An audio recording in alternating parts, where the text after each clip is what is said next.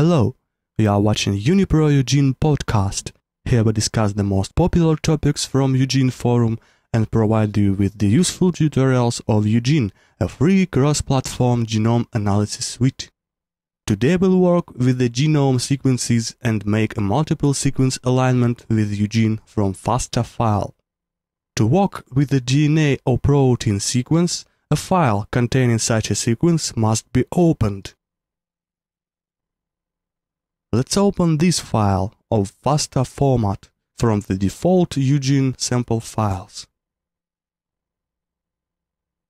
The file and its contents list have appeared in Objects area of current project view, and the contents view have been displayed at the Sequence view area. As we see, a set of sequences has been opened.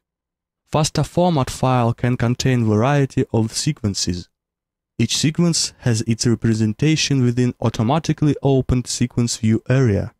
Each view consists of several parts: a header containing the sequence name and its action toolbar, a sequence overview area, and a sequence details area. We will dwell on sequence view at the next episode. Now, let's make an alignment. Select the sequences which will be placed into the resulting alignment from current project's object area. Right-click at any of the selected sequences and then activate Export to Class Style context menu items. In the Appear dialog box, we can choose a name for the resulting file.